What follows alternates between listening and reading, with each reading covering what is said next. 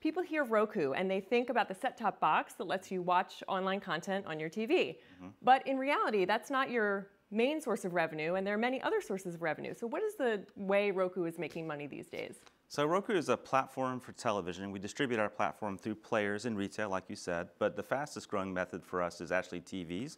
We license the TV manufacturers, and they ship TVs that are powered by Roku.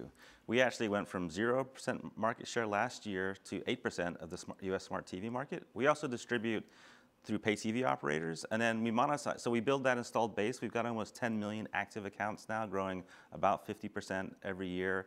And we monetize that installed base. And one of the big ways we do that is advertising, for example. Okay, number two, what is the one thing Roku has to get right in order to remain a success? The one thing.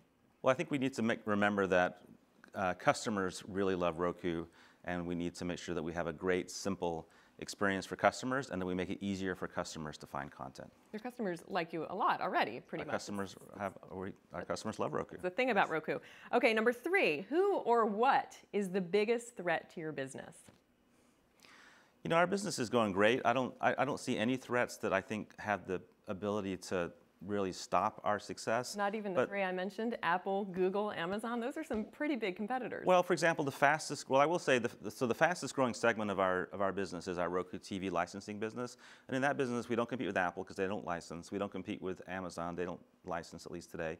But Android TV is a competitor. So Google is probably our biggest competitor, but they're also a big partner of ours. We distribute Google Play, we're a big partner for them. We distribute YouTube. So it's a complicated business.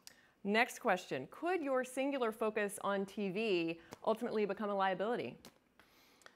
I don't think so. I think companies that are successful start out by being super focused on a single activity and doing it extremely well. So we have almost 500 employees. They come to work every day thinking about how to make the best streaming operating system. It's one of the reasons we're successful. Okay, and the last question, what is the future of TV, simply? Or what is the biggest sea change that we haven't seen yet that we're going to see?